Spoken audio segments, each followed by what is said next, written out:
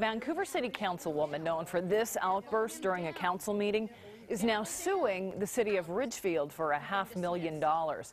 Jeanne Harris says she was at an Association of Washington Cities meeting when she was hit in the head with a stress reliever ball tossed by Ridgefield Mayor Ron Onslow.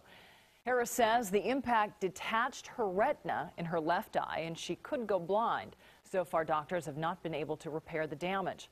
The mayor says he only lobbed the ball at his council members and that it accidentally hit Harris, and he says he's apologized.